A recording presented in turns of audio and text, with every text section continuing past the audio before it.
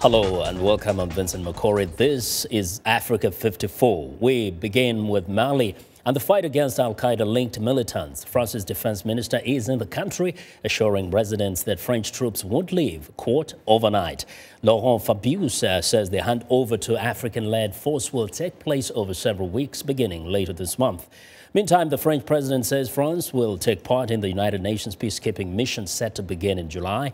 But much of this hinges on Mali's government and whether it can reconcile with the Tuareg rebels and hold elections. VOA's Anne Look has been on the ground all week in Mali, and she joins us now by Skype from Bamako. Welcome, Anne. Hi.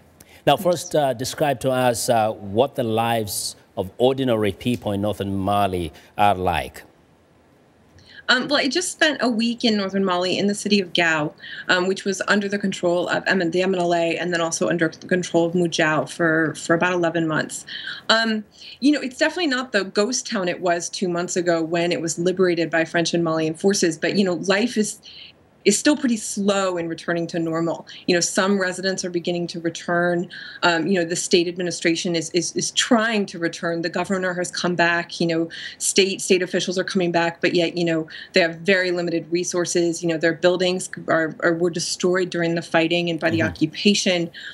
Food prices remain really high. There's not a lot of electricity.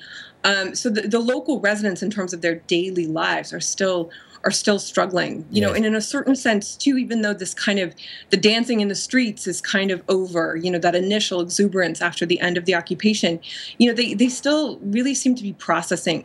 To me, everywhere I went, people had stories to tell about their life under occupation, about various abuses they suffered, and they're still kind of coming to grips with that. Yeah, so they're almost traumatized a little bit from that experience.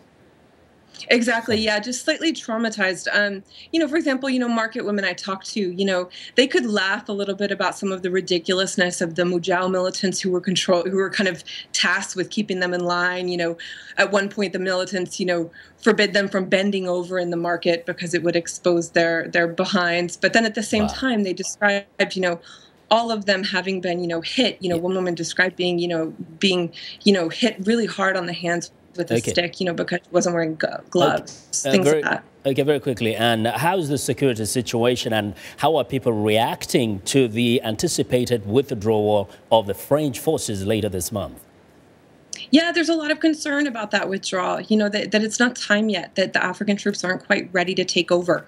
The difference is striking. You could even see it in the streets, the French forces going out on their patrols, wearing flak jackets and helmets, heavily equipped, going out in armored vehicles, tanks, compared to, the Malian troops that I saw heading out on patrol that were, piling into the back of pickups. Some didn't have helmets, none had flak jackets, and then, while I was there, the Senegalese troops arrived, they'll be going to Menaka to reinforce the Nigerians that are there. And, they, still kind of working out some logistical challenges of their mission. Thank you. We'll keep watching that story. Thanks a lot, Anne. That was VOA's Anne Look reporting from Bamako in Mali.